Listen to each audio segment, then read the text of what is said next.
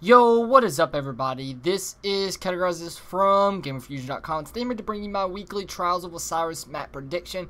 I am a day late, sorry about that. I had a little things going on the past few weeks. My best friend actually had his baby.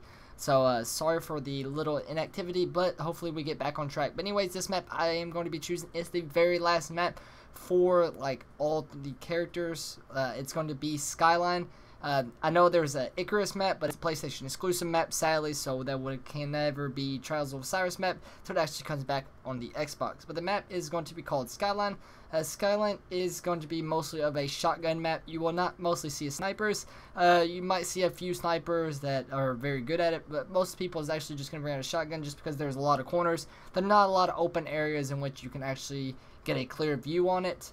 There's a tad bit of them, but not much. Like I said, so you won't really mostly be running into snipers. It's going to mostly be shotguns. With this being said, you're going to be seeing a lot of matadors, sadly. So right now, I understand it's only Thursday, but if you can grind out and try to get a God Roll Matador, because that's going to help you out this week. So anyways, please let me know down in the comment section below if you think it's going to be this map or if you think it's going to be another map. Please let me know down in the comment section below. So please like, comment, subscribe, and I hope to see you next time.